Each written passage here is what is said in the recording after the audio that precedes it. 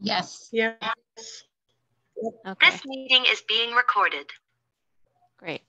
So I'm just going to give a super quick introduction to our guest today, and I'll let them give a better introduction to the project we're going to be discussing. But I'd like to welcome Drs. Roger Merkel and Terry Gibson from Langston University, American Institute for Goat Research, as well as Dr. Megan Rolfe from Kansas State University. They're going to talk to us about a really cool project with some cashmere fiber testing. So I will send it over to you, and I can drive the slides. So anytime you want me to advance the slide, just let me know. All right. Thank you, Danielle. As she mentioned, I'm Roger Merkel. I work at the American Institute for Goat Research at Langston University and have been there, I don't know, 22 years or something like that, and do some research, some extension, some teaching, and then some other things. And the grant that we're going to talk about tonight is a grant that was awarded last year to me. So, and we're getting started now on the working of that grant, the conduct of that grant.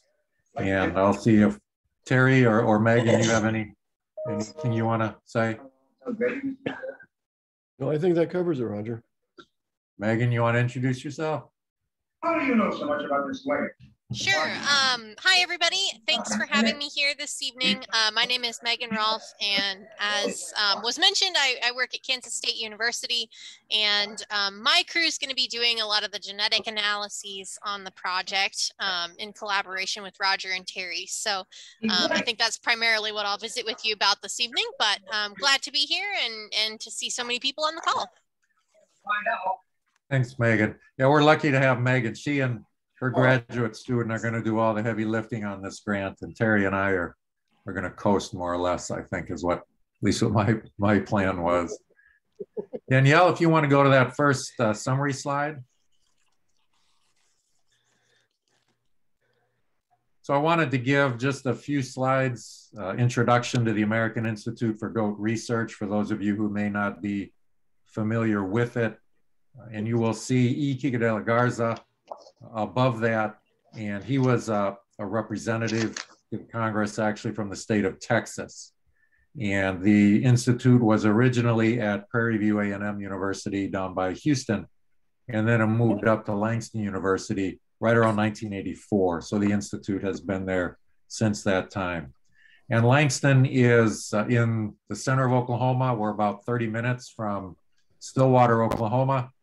And the institute, or I'm sorry, the university, we are an 1890 land grant institution, a historically Black college and university. And here in the state of Oklahoma, Oklahoma State University is our 1862 counterpart up there in Stillwater. Next slide, please.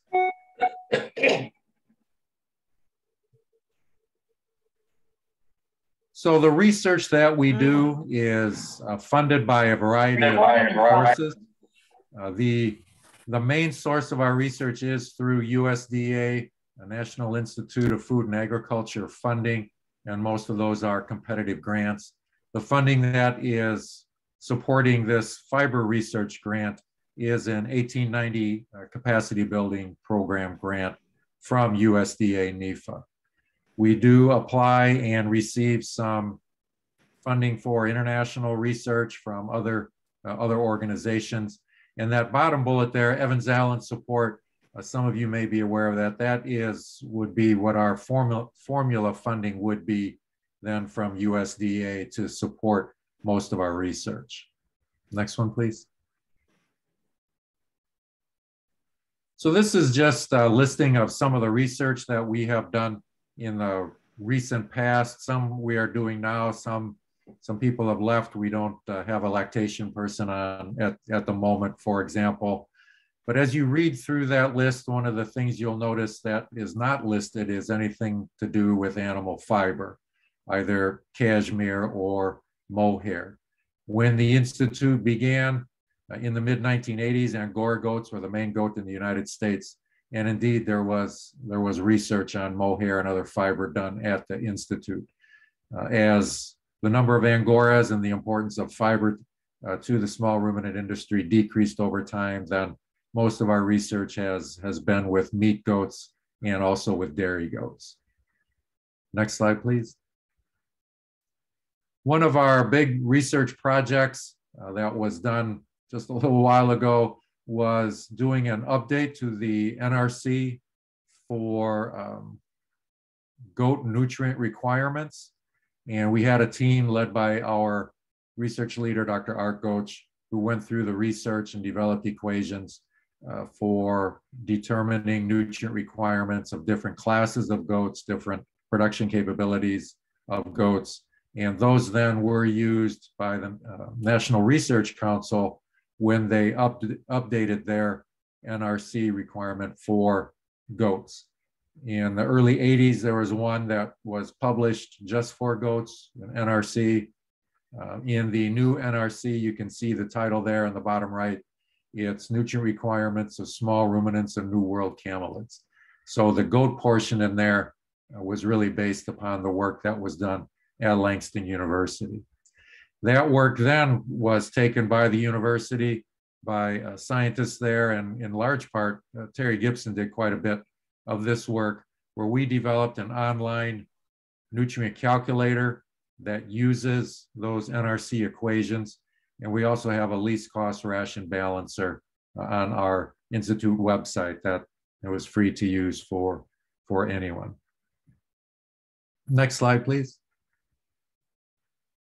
In the area of extension, and Terry is our extension leader, these are some of the activities that we have done in the recent past, some that we are doing currently as well. And as you read through those, some of the ones that we're still doing, we've done AI workshops. Tanning goat skins workshop is one thing that I do, and we'll be talking a little bit about that later on this evening.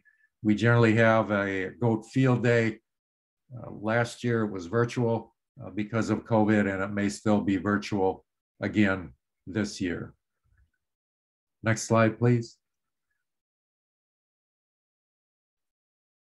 So these are the handbooks that we have developed at Langston University. We have a meat goat production handbook, a dairy goat production handbook, a meat goat production basics, and a dairy goat production basics handbook that have all been translated and printed in Spanish. These handbooks have also formed the basis of an online training program that we have for meat goat producers and dairy goat producers, where a person can go enroll in that course, complete that course, and then become a certified producer. You can see a couple of the logos there, quality meat producer, quality dairy producer, and we can provide those to people who have completed the course. One thing that you'll notice on this slide too is there's nothing dedicated to fiber goats. And as part of the grant we're going to talk about this evening, we hope to produce a supplement to the meat goat handbook that does deal with some specific aspects of raising fiber goats, Cashmere and Angora. We'll talk about that here in a bit as well. These online programs are pretty popular. And Terry, I know you just looked at this. Could you chime in on the numbers of people that have completed? We've had a little over 700 people that have completed, much more on the meat goat, because we actually put the meat goat online several years before we put the dairy goat. But the dairy goat producers are starting to catch up. And we have how many different countries represented?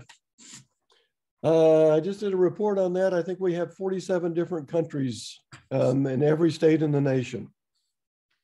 Yeah, so it's really spread around the world. We have a group from Chile that just completed mainly the dairy goat program, but some of those also completed the meat goat program. And if any of you would like to look at any of these books or purchase any of these, you can get a hold of me and we can get that arranged as well. The next slide, please, Danielle.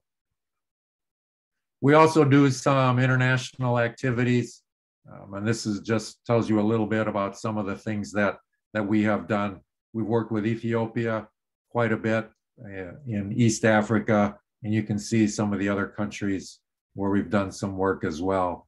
We do host some foreign scientists and students who want to come to Langston to have a training course in goat production, and we can kind of dovetail the training to their needs. We also have people from NGOs here in the US who are going to work overseas come for a training program on some specific topics. And those pictures at the bottom, the one on the left is I'm in the Philippines working with an extension group there. That center picture is our former farm manager, Mr. Jerry Hayes, who recently retired, and he's helping to train a Japanese master's degree student who was here for a month. And then on that right-hand picture, that's Terry in Kenya after some training on semen collection and artificial insemination. Next slide, please. So again, that's just a brief overview. It's not the intent of this evening, but I just wanted to introduce the Institute to you. And this is our web address. Please feel free to go on and browse around and see what you can find in our library and in our training programs and things like that. Go ahead, Danielle, next one, please. So to get to the grant that we're talking about this evening, the title of this is Supporting the Fiber Goat Industry through Producer Education and Genetic Selection Assistance. And I think Danielle sent this out to the producers. Is that correct or not yet? Yeah, I believe Christine sent it out to our membership list, but if anybody doesn't have this, they can put their email in the chat and I'll send it out. Yeah, so there's, I'm certainly not going to read this for you. Some of you may have already read it, but for those who haven't seen this before, there's really three aspects of the program or the grant.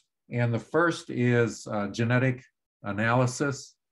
And those first couple paragraphs deal with that. And Megan's going to talk about that a little bit more here in a moment.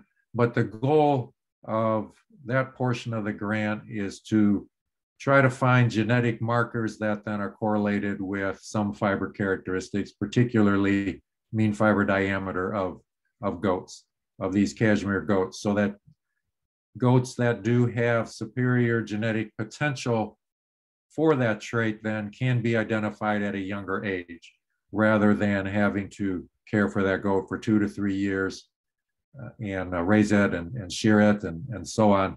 If we can find some markers that are associated with those traits, then that could speed up genetic progress on your farms and also could help you with culling decisions at an earlier age that then you could perhaps save some money from not having to feed out animals that are not going to give you the type of fiber that you would like.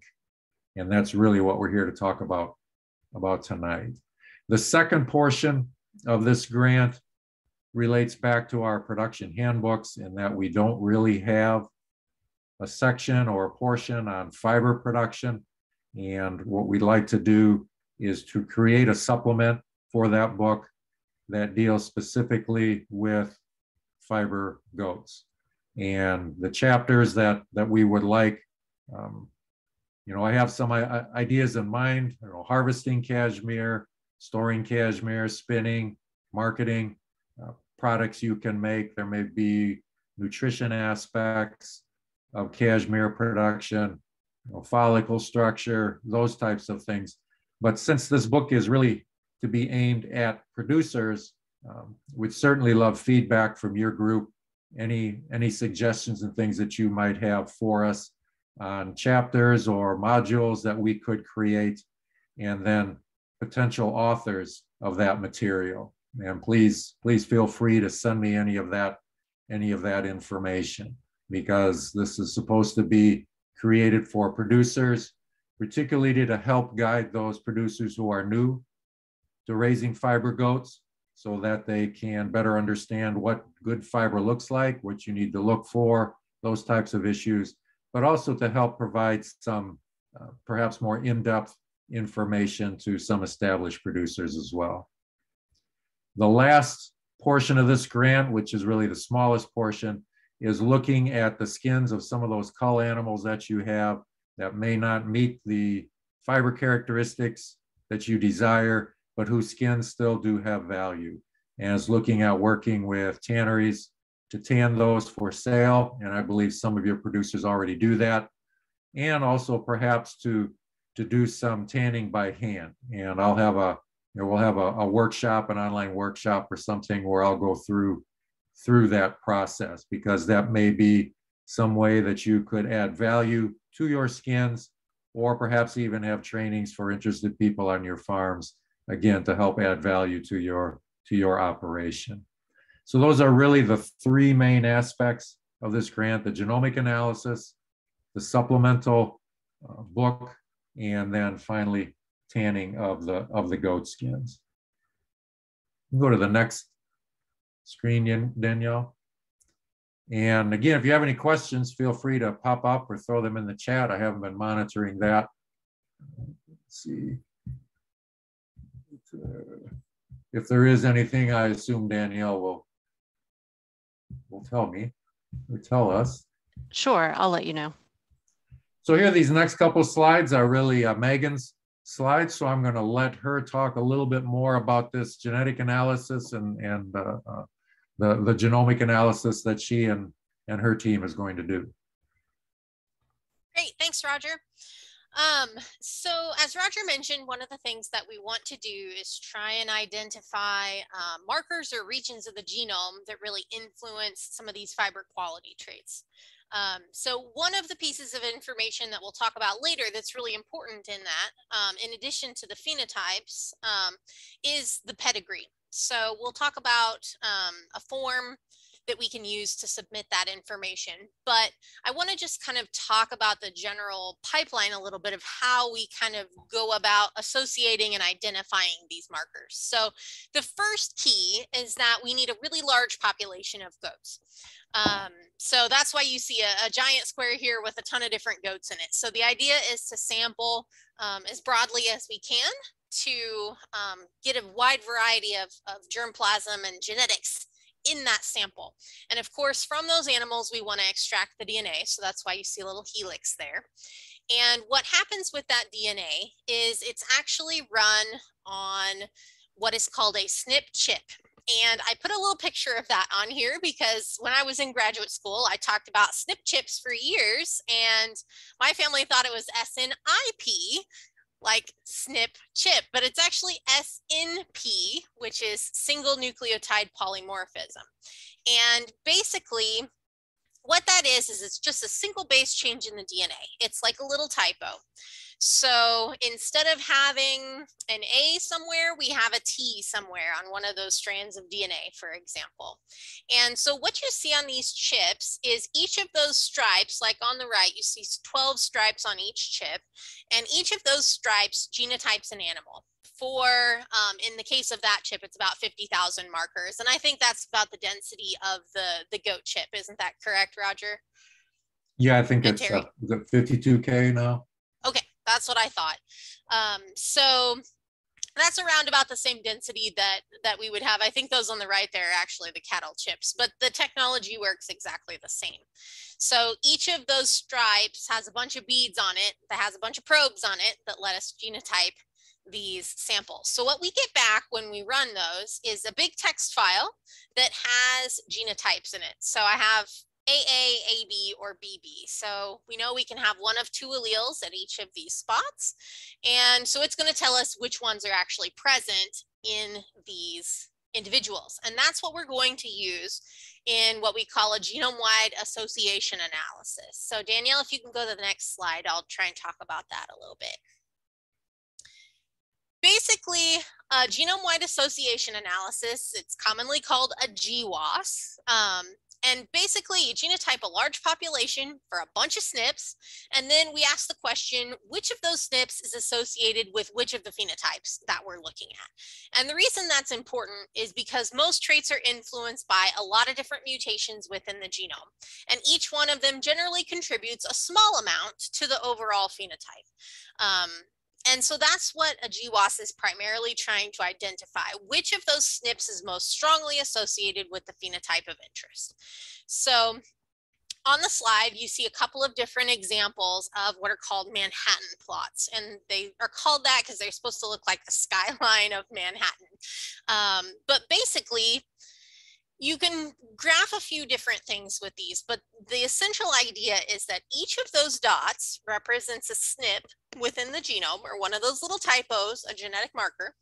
And the height of that dot in the plot represents how closely it's associated with the phenotype that we're interested in. So here there's some stuff with meat tenderness and feed intake and residual feed intake. And then the one in the top right was just kind of a general example I chose off the internet. So the idea is that we want to identify those that have the really high peaks because they're the most closely associated and we have the most evidence for their association with the phenotype. And even so that gets you a list of the markers that are most closely associated. But the other thing that we get through this process is we actually can simultaneously produce breeding values for all of the animals in the analysis. So not only do we get a list of markers and their effects and how information on how closely they are associated with the phenotype, but we also get a list of breeding values for all the individuals in that analysis, and we also get breeding values for all the individuals in the pedigree of that analysis when we have pedigree data to input in there as well. So we can sort of do a couple of different things with this analysis, including identify those SNPs or those QTLs that are important for predicting genetic merit in the phenotype, but we can also get that list of breeding values and kind of a prototype genetic evaluation for those different fiber traits. And so that's really what my team is going to be doing with the data that we get in this project. And I think that'll have a nice little template for how to be able to carry this analysis in the future, as well as some general information on what SNPs are important for predicting genetic merit. Thanks, Megan. Yeah. So Megan said we need a large population. So we're looking somewhere maybe 800 to 1,000 animals, samples, correct? Yeah, the more the better. So that'd be great. Yeah. So to do this, what we're really looking at associate is fiber diameter and some fiber characteristics then with the genome. So the samples that will be collected for this analysis, and we'll go through this. I want you to go to that next slide, Danielle, please. So the samples that initially we're going to want our sample of fiber, and these fiber samples are going to be analyzed down at Texas A&M, and perhaps you're all familiar with that. We will need a 2-inch by 2-inch side sample. We'll go over that later on here. And for the genetic data, then we want to use the follicle bulb of plucked guard hair. So when the guard hair is plucked, the follicle bulb is retained. And then those are really the only 2 samples that we're going to require. The other information then is the pedigree data. So this form that you're seeing here is the sample form that you will fill out and then send in with the fiber and the guard hair samples. And we'll have videos here showing how we'd like you to do that, just so that it's all done in a consistent manner. So all these samples will be sent to me at Langston, and we'll be the clearinghouse for then sending samples to Texas A&M and then sending samples to Neogen in Nebraska for DNA extraction and analysis. All right. So on this form, you can see producer information. You will include all that. And then starting in that column that is animal ID, then you would fill that information off to the right. Again, we will assign a farm ID for analysis purposes so that the groups are kept, animals are kept together by farm in that analysis. So some things, collection date, body weight of collection, staple length, will go through yield whenever that is completed if you do measure yield. So things that are missing in here, if you don't have some of that information, it's okay. Just send as much, as much as you can. And there, my address is there, phone number, and email. So how this will work with the grant is that you will be responsible for the postage to mail the samples to me, and then the grant has funds to mail the samples and to pay for the analysis at Texas A&M and at Neogen. So really all you need to pay for is getting the samples to Oklahoma, and then during the time of this grant, then the grant will pay for that fiber analysis, and you'll get those results as well. I mean, we'll get those results and you'll get those results too. So that's just that postage to Langston is all that you'll be on the hook for. Anything else on this form, Terry or Megan, before we go to the pedigree form? I have a question. Sure. You described clip sample and follicle sample. Probably most of us comb our goats out. So is there a difference that you're making between those goats that are sheared versus goats that are combed? For the Texas A&M analysis, we need that little 2-inch by 2-inch clip sample. And then how you take care of the rest of the animal, that's up to the individual. That's up to you. We have a few more questions in the chat. Okay. If no pedigree information is available, can people still participate? Yes. And then the other one is, do we need to wait until the goats are 1 year old? I don't know, Megan or Terry, you have thoughts on that? I don't know as you really necessarily would need to. From a genetics perspective, the DNA is the same regardless of when the sample would be collected. My only question would be, and I don't know enough about fiber to tell this, would be, is there any time effect with the fiber traits? Yeah, I think the fiber, and you producers can correct me, it may be a bit finer on the kids versus after they age a year or two. Is that correct? Yes, that's correct. Yeah. So if we wanted to standardize at a minimum of 1 year, then that data would all be consistent. And I would say, Roger and everyone involved, is that we could have the younger animals, because we could actually enter that into as the age as a covariate or as a categorical variable in the model, and to be able to account for those. We may not have those numbers that Megan was talking about to adequately separate those effects out, but we could still try and account for some of it. And it may be that if you're sampling something that's less than a year old this year, and then next year we still have funding for the tests, then some of those animals that are 1 year could be resampled, and we could look at that difference as well. That is correct.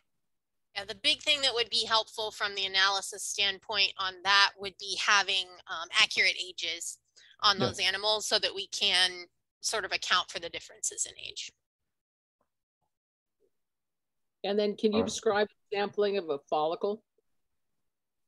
Yeah, we'll see that in one of the videos we're going to show. I will get that.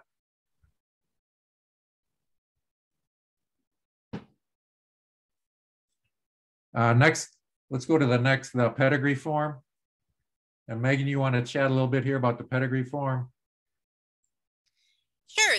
The pedigree form is looks fairly complex, but when you get it, what we've really tried to do is make it as straightforward as possible. So that first column is just going to be a 1 through however many animals you submit. So you don't need to worry about any specific information for that. The next will be the animal ID in column B, and you want to make sure that that matches whatever animal ID that you provided on the sample submission form, so that we can match those two pieces of information together. The next column is just a management group. So if you're familiar with contemporary grouping, that's kind of what we're trying to do here. So the idea is if you manage all of those animals the same, they were in the same place, you manage them the same, you could just put all ones in that column. But if you had two different groups of individuals, for example, that were managed a little bit differently or in really different locations, you could put one group with all ones, the next group with all twos. So it doesn't need to be anything fancy there, but just something to give us an idea if there were differences in management between those animals. The next is just weaning weight and weaning date. And the only reason we would be interested in those would be potentially as covariates in the analysis, as Terry mentioned, if we need to account for differences in body size and things like that. And the next columns are the pedigree information. So sire and dam are pretty self-explanatory. From there, those next columns are going to be the sire's sire, the sire's dam, the dam's sire, the dam's dam, and so on. And essentially in each of those column fields, I've tried to say, okay, the sire's sire is the sire of the individual in column F. So I've tried to refer to the previous animal so that it's a little bit easier to keep track of which animal's sire and dam that we want in that. And then of course, if you have any comments, you're welcome to enter them in that final column. Does that cover everything, Roger? And if you had any data on the sires or the sire in terms of mean fiber diameter or something, that can be included in that comments section as well. Yeah, absolutely. And again, if that's the case, you want to make sure, for example, if you have fiber information on the sire of 506Y, you would want to make sure that the ID that's provided in that sire column matches the form that we looked at earlier that would contain the actual fiber information. And if you had historical fiber data, that could be used as well. Absolutely. Yeah. Absolutely. We have a few questions in the chat. Are you asking people to do the clipping at peak cashmere growth? Is that correct? Yeah, we want staple length. So however you would sample when you're measuring staple length, that's what we would like. Another question is if they don't have a wean weight or a wean date, that's okay, correct? According to the green text? Yep, totally fine. Yep. Another question is which test will be used to do the fiber? We're using the snippet analysis at Texas A&M. And I think Dr. Brown was on an earlier webinar that talked about that. So the OFDA 2000. Mm-hmm.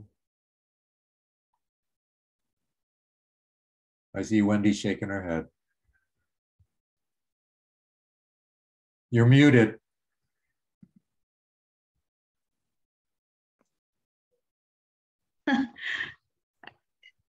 The 2000 needs to do the snippets. They need to run in an attachment that they have on the 2000 that is the OFDA 100.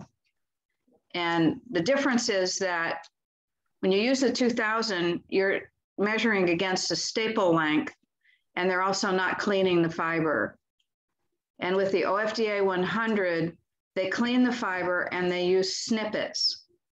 And that gives a much more realistic, actually accurate evaluation of the diameter. And globally, for cashmere, the OFDA 100 is what is used.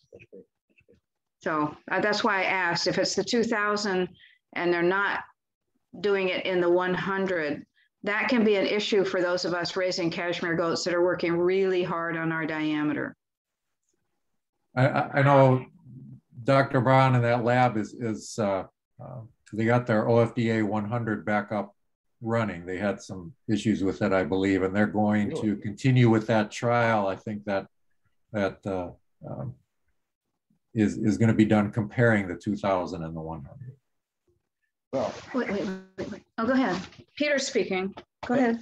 I was just going to say that when we talk to Angus McCall and others, that when people talk about the 2000, they're talking about a staple length measurement along specific fibers at 5 micron intervals. That has really been so different from what we've had traditionally and worldwide standard, which is using the 1000 or the 100 technology and doing it on snippets. And we've tried to square that away. I mean, Danielle, you worked real hard at that.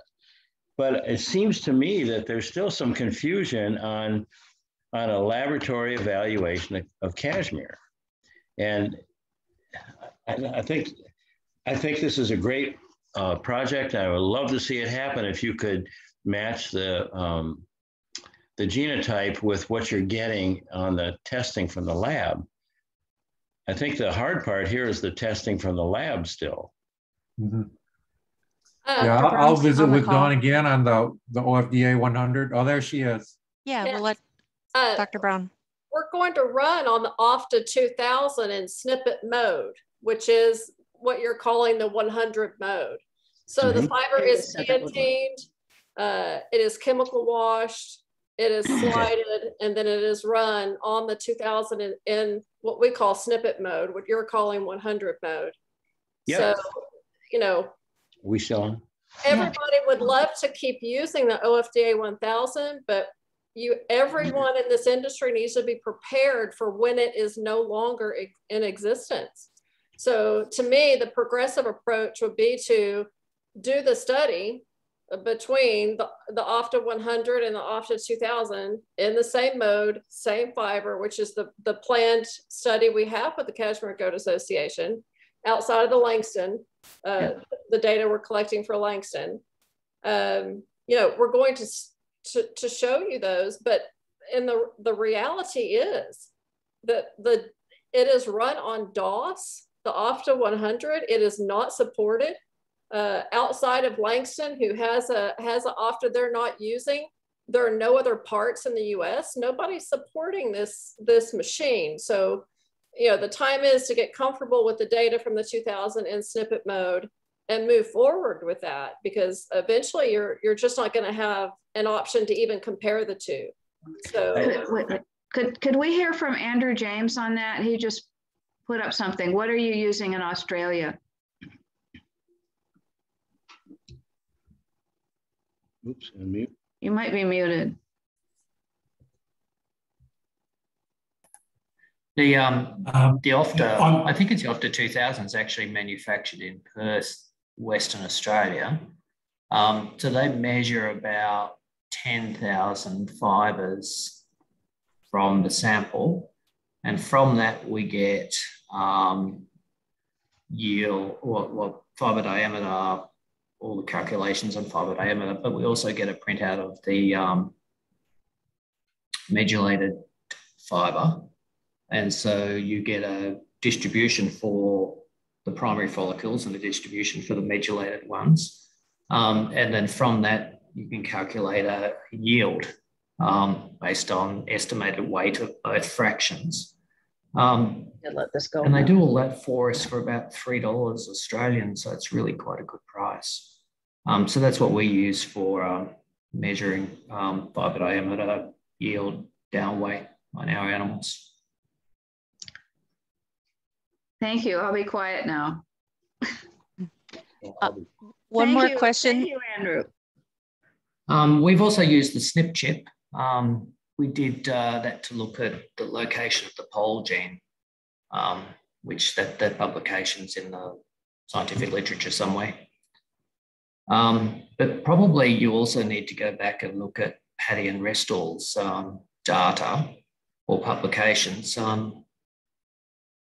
Can't remember where they are, but if you need to find them, they're from the late 80s. So they looked at a lot of the genetic correlations, but of course the genomics wasn't available then. Very cool. Thank you. We have another question in the chat about animal ID. Is that any unique identifier like an ear tag or a microchip ID? it would be the unique identifier you would use in your herd. So an ear tag or microchip number, as long as it's unique to that animal.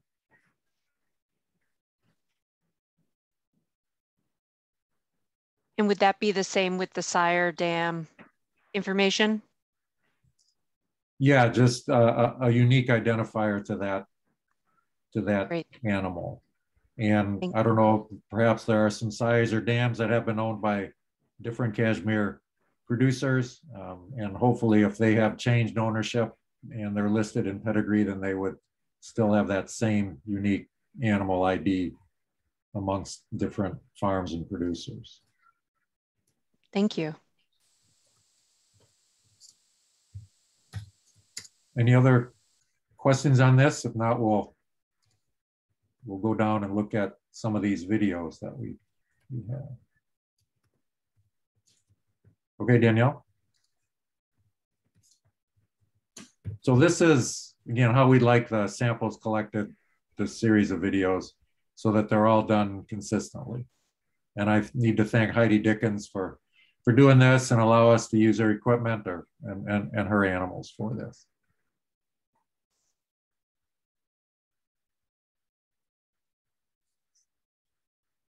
In collecting the sample, it's best to use a type of clipper similar to this.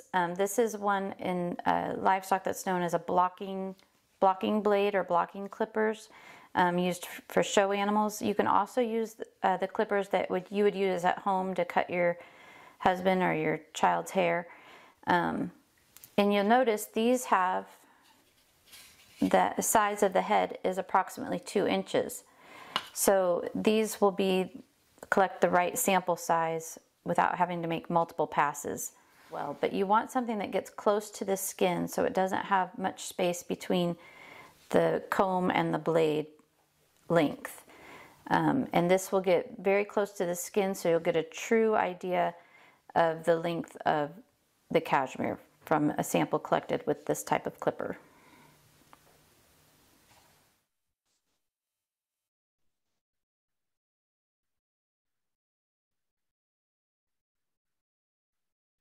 Shall I queue up the next video? Yeah, just go right ahead. Plucking? We'll take questions then after all 4 are done. Great.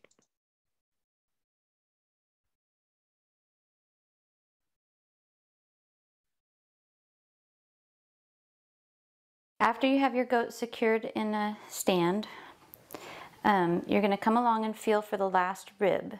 It's easy to feel along the side. And then feel for the end of the spine, known as a transverse process. You're going to put your fingers in that little notch and let your thumb fall kind of where it would naturally fall. And this is the area that we're going to be collecting the sample from. So we're going to go in and find where the skin is. And then we're going to lay the clippers next to the skin and go up approximately 2 inches.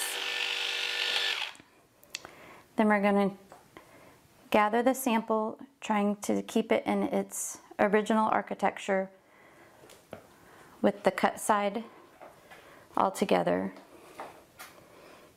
And we're going to put this into our pre-labeled bag.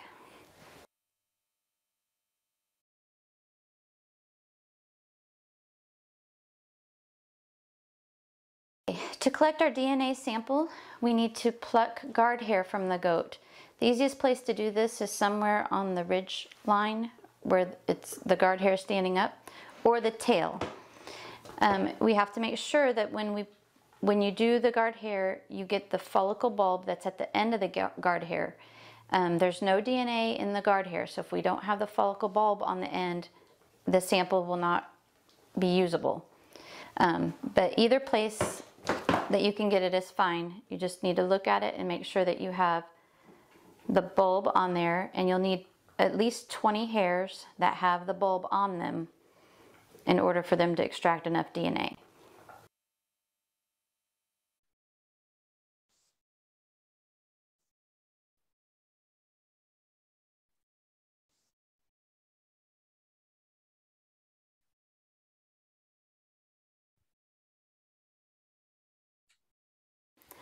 Now I have my sample that I've sheared off the goat, and it's still in its original architecture. I'm going to take off a piece that's about finger width or thumb width, and it's still in its original architecture. And you can see the cashmere is kind of shrunken up from the end, the cut end.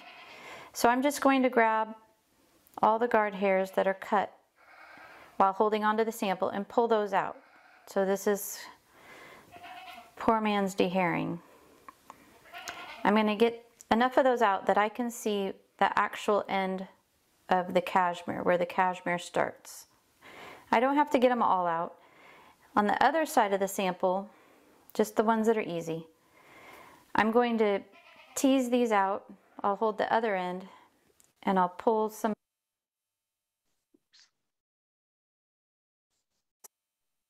of the ones that I think are not truly from end to end on the sample, till I get a sample that's spread out and I can see where the tips are, and I can clearly see where the cashmere starts.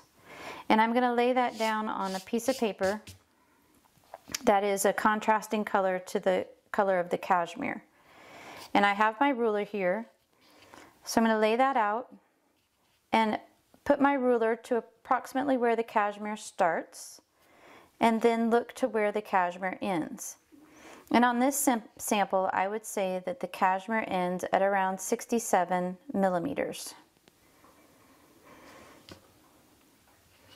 Sometimes you can put your ruler on top if you're having trouble with the edge of the sample isn't as demarcated. And you can start your ruler here, and you notice my cashmere is still going, the majority of it is still going at around the 67 millimeter mark.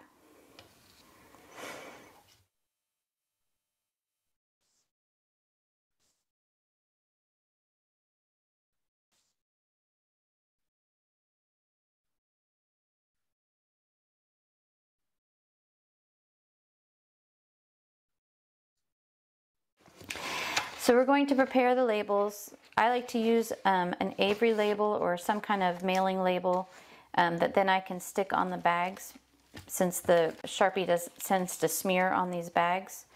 So I will go ahead and label the number of the goat's name, so that I have two forms of identification on each bag, and the date of collection. I'm going to make a second label for our follicle sample to send that. So date, number of the animal, and their name. Or if you have double tags, you could use their second tag number. So for the follicle, we're going to use a small snack size. You can use whatever size Ziploc bag you have on hand.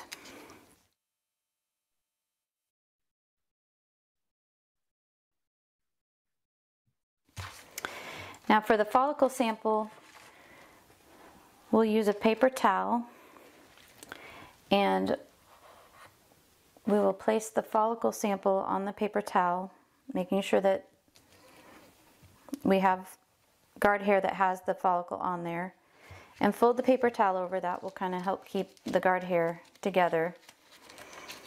I like to open these bags before I start doing things, but I didn't on that case. And we'll slide the sample in the bag.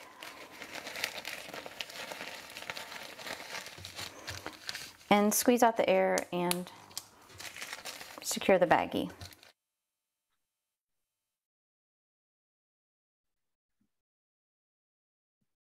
Now that we've measured the length, you can put this aside and keep this for your own sample. The rest of the sample, we're going to keep it in its architecture, and now we're going to place it into the pre-labeled bag. We'll keep its architecture as well as we can. Now you can see the cut sides over here, and the to the air side is over there. And then we'll flatten the air out and seal the bag. This sample will be being sent to Texas A&M labs.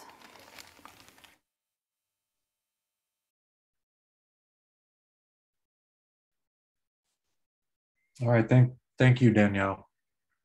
Sure. So we made these videos really so that all samples were collected in a consistent manner from roughly the same area on the side of the goat, and staple length measured somewhat similarly. And again, it's your best, your best guess at that, and then have those samples packaged and then mailed to me at Langston. So yeah, this is a little paper that Megan, along with Raluca Matescu at Oklahoma State University, she was there then, they're both different institutions now, but wrote just a little overview on the use of genomics in meat goats as part of our meat goat production handbook. And Danielle has a copy of that, and she's emailed that around, or if you need it, why, just request that. Pam and Joanne are also working to set up a page on our Cashmere Goat Association website where we're going to home all of these documents that you provided to us in a single, easily accessible location. Yeah, and you can post those videos, or I mean, they're in a Dropbox folder now. The link to the Dropbox folder could be emailed to people as well if they wanted to look at those again or anything. So whichever way you want to do that, Danielle's fine. Great.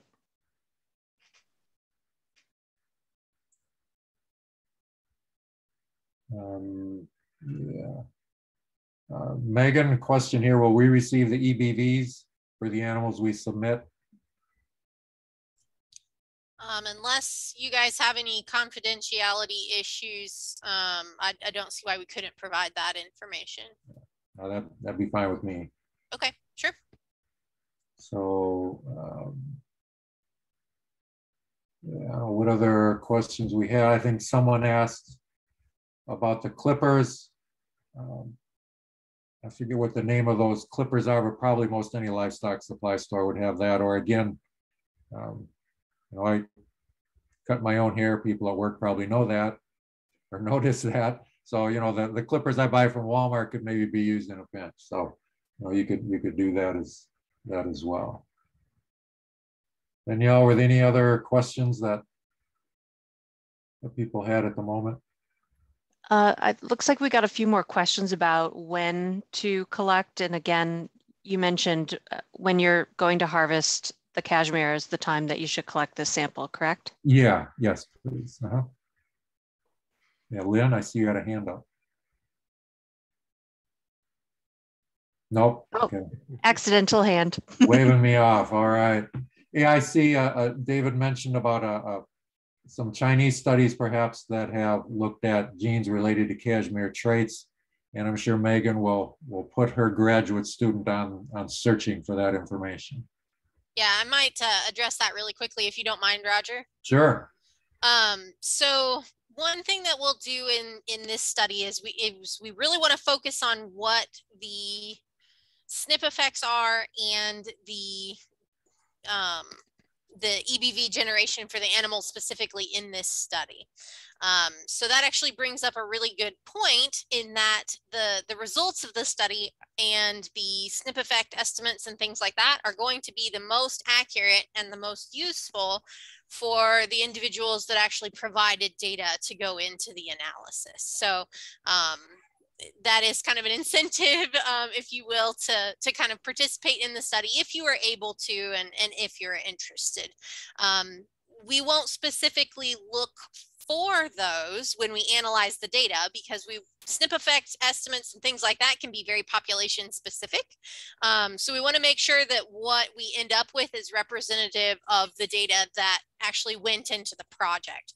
So we won't necessarily look for that up front. We'll do the analysis independently of that, but on the back end, we certainly will take the SNPs that were important in our analysis and take a look at the literature and compare to what's already out there and what has been found in other studies. So we won't necessarily look for it up front, but we will certainly consider those things on the back end. Thank you, Great Megan. question.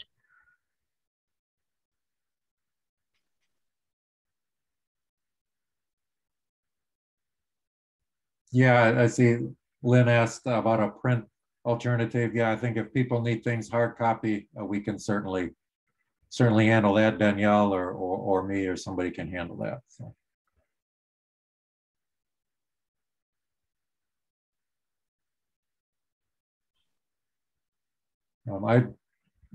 Are there any other questions? I don't really have anything else at the moment. Again, we just wanted to introduce this grant, go through that sampling procedure, go through those forms, so that as you're working with your goats here as in the spring, that when it's time for you to collect those samples, go ahead and do that, fill out those forms, that paperwork, and then send that to me so we can begin collecting all of these samples. And again, we want, you know, somewhere between 800 and 1,000 goats sampled.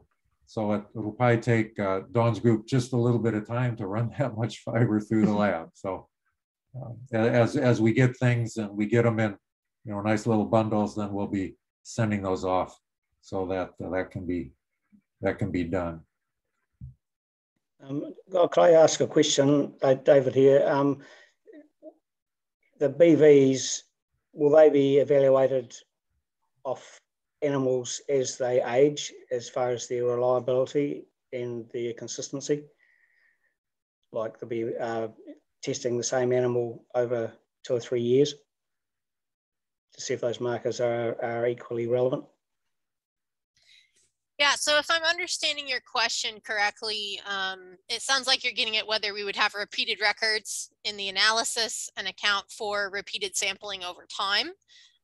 If we do have enough repeated samples over time, we can certainly run a repeated records analysis and account for any permanent environment effects and things like that that affect those evaluations. At this point in time, I'm not sure. Roger, do you know how many years of data sampling we might have?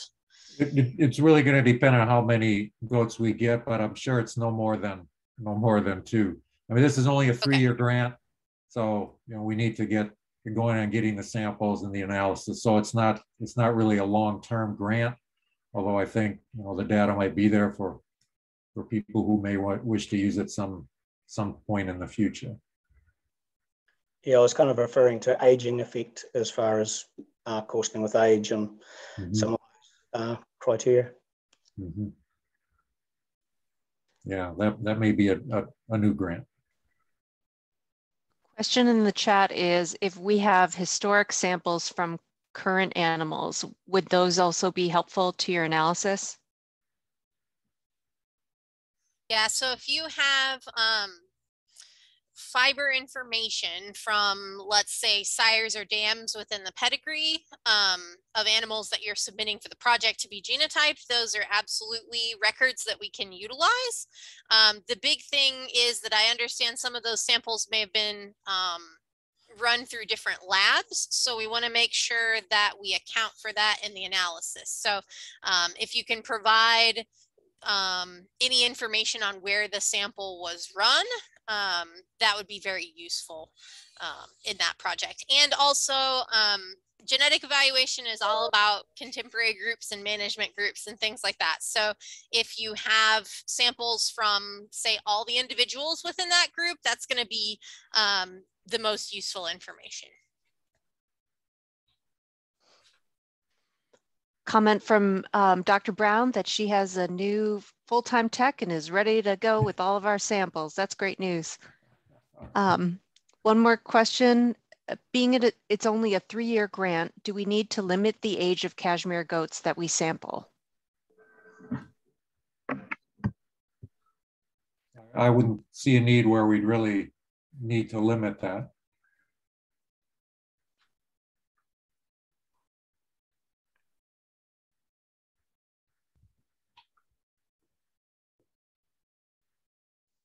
Any other questions? If you do have any others, you know, our emails are there. You could email me or Megan or Terry, and we'll make sure that, you know, that we get the information that you need to you, and Danielle can help facilitate that as well. She has all of our contact information and so on. So I just unmuted myself to say thank you. This is just wonderful. And the participation by people, not only being here, but also giving comments and sharing, is just, It's great. And I've done well putting up with my husband. No, wait a minute. I also wanted to say that, Heidi, you did a great job. That's a tutorial in sampling apples to apples. And even people who comb, we comb, but even people who comb, if you're going to put it in a test like this, then do a 2-inch sample. So good job with that. I think that should be the standard we look at for the sampling. Thank you, everybody, so much. Danielle, I want to mention also that all those videos are loaded on our YouTube station, and all the documents through today's presentation and the paperwork needed for this project will be on our website under a tab. I don't know if you want to explain that further so folks know that it's all available for you to look at and use as a resource. Correct. Pending, so give us a few more days to get that up and going, but we will have a tab on the CGA website that will have all of this information. But the video is already there on our YouTube channel.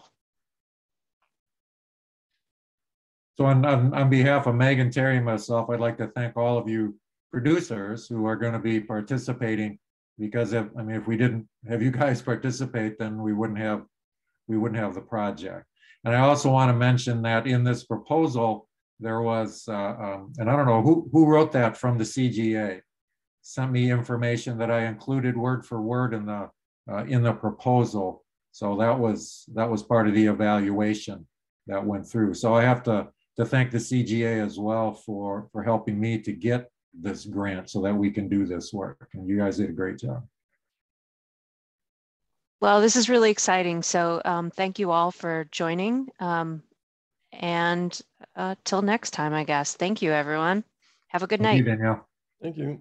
Bye. Bye-bye. Thank you. Good night.